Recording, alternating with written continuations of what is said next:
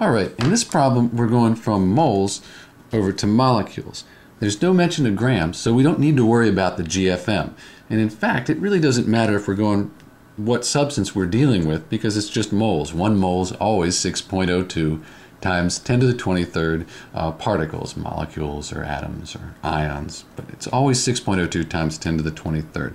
Let's follow our procedure here. We are given 4 moles, and we're trying to find, we want to find out how many molecules we have.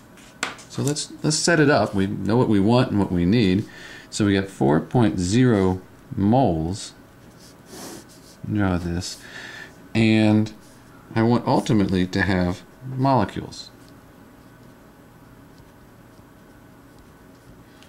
All right, and I put it a little lower so I can put my number up here. Well, I've got moles here, and I need to have molecules up top. So I happen to know that 1 mole is equal to Avogadro's number, or 6.02 times 10 to the 23rd molecules. That's just something you memorize. 1 mole is Avogadro's number of molecules.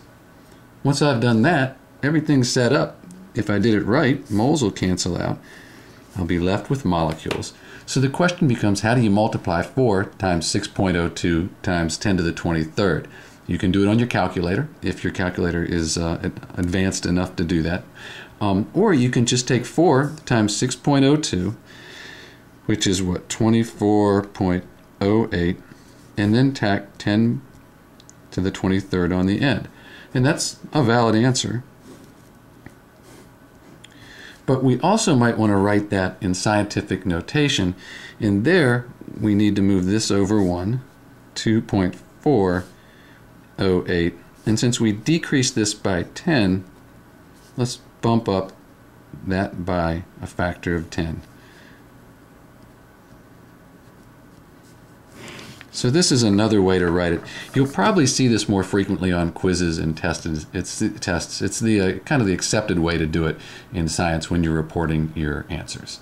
So we went from moles to molecules. We didn't do anything with grams or GFMs, and canceled out moles, multiplied by Avogadro's number to get our final answer.